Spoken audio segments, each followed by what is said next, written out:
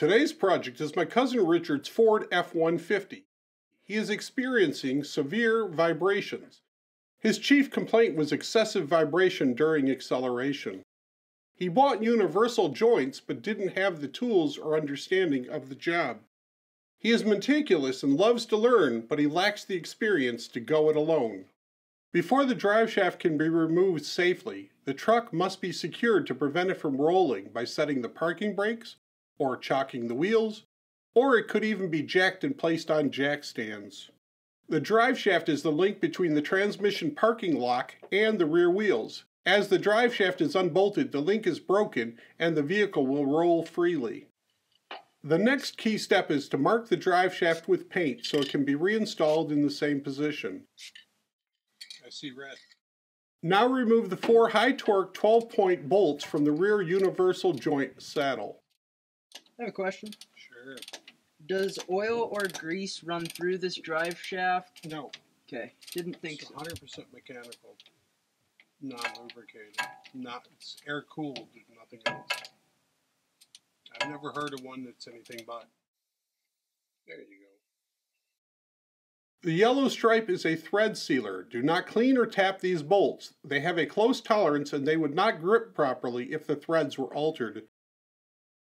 With the bolts out, it's time to break the seat. Richard is using a pry bar to pop the rear saddle free. Be sure to support the drive shaft as you do so it doesn't fall on you. You can support the drive shaft with your leg as you slide it back and release it from the tail shaft of the transmission. Do not lay directly underneath the drive shaft as you remove it from the rear of the transmission.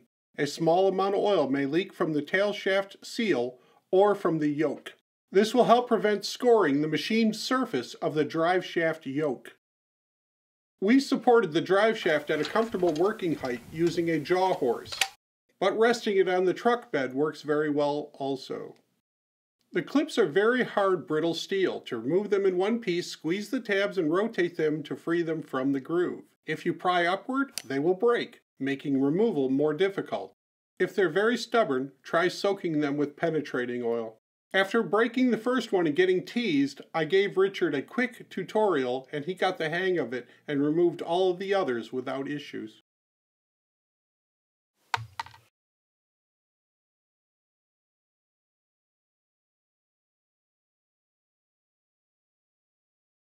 Here he's learning the old-fashioned universal removal method. A hammer and a large punch, in this case it's a 1/2-inch impact extension. The nickname for this method is brute force and ignorance. After several attempts, I could see hot dog muscles needed a lesson in hammer operation, so I took over and showed him how it's done. It has often been said that I make the job look easy. It actually is easy with a few tools and the proper guidance along the way. Let me do it next time. Will you do it next time? Yeah. What the hell? Okay, so that one is out. Okay. Then I brought out a specialty tool. It's a glorified C-clamp with a hole in one end and a solid push pin in the other. It's built with lots of beef to prevent it from bending under a load. The press was turning his arms into spaghetti, so I upped his game with a cordless impact driver so he would finish the job before midnight. Pull that outside bearing off. Yep, like that. Yep, all pieces all over. Sorry. With the yoke and saddle removed, he reclamped the saddle in the vise and screwed it out quite comfortably with the bearing press. While Richard disassembles the rear saddle, let's talk about the troubleshooting procedure for a U-joint. With the vehicle stationary, shift the vehicle from drive to reverse or from reverse to drive. If you hear a loud clunk and the vehicle does a sudden lurch, it's a good sign that you have a bad U-joint. A failed U-joint can be very costly or even dangerous. If the rear universal joint fails, the drive shaft can whip around underneath the car, doing severe damage to the undercarriage and nearby components, such as the fuel lines. If the forward U-joint fails, the drive shaft can drop down and begin digging into the pavement, looking for a pothole to ram into and jackknife the rear end. This would bring the vehicle to a rather fast stop. It could even lift the rear end of the vehicle into the air or severely damage the rear differential.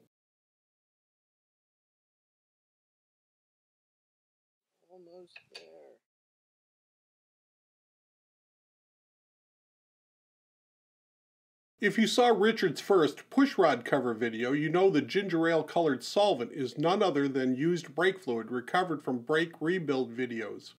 It makes a fantastic degreaser and carbon remover, and the price is right. This is the part where I'll get brake fluid in my eyes. I learned that last time. Then only push the brush forward. Always push it away from you if you don't want to get sprayed. If you took this job to a shop, they would not give it this level of attention. Time is money, and the faster they get it done, the more money they make. If you want the best job, start fixing your own stuff. I would never put bearings in discolored races such as these. Cleaning the snap ring grooves ensures they seat correctly. Bits of debris can be seen as it's been removed from the groove. To clean and burnish the bearing seats, Richard used a ball-tip brush mounted in a hand drill. The end result was like new. It super cleaned the ring grooves at the same time. After burnishing the parts, they were cleaned again with alcohol to remove any oily residue. The residual dirty alcohol was used on the outside of the drive shaft because it would evaporate if we left it sit. Once again, nothing goes to waste. We gave the bearing surfaces a second final wash with fresh alcohol and dried them prior to assembly. The internal splines of the yoke were rinsed twice with alcohol. White lithium engine assembly lube was applied to the bearing seats to aid the press sliding the bearings home.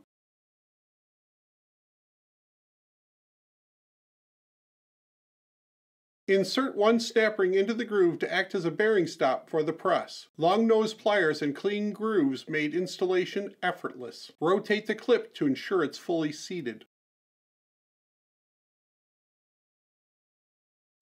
Richard is now able to install the new bearings into the clean seats with the same ratchet he was unable to muster the strength for during the removal process. No impact driver needed this time.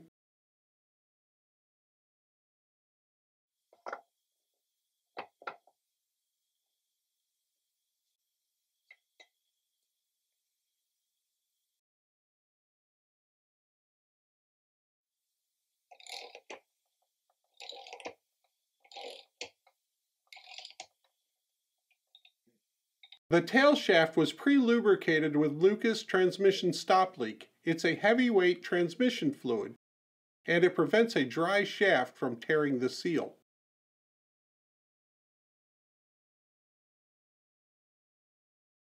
Slide the yoke into the tail shaft, rotating it slightly to align the splines. Raise the saddle and check the alignment mark. If needed, shift the transmission into neutral and rotate the drive shaft to align the marks.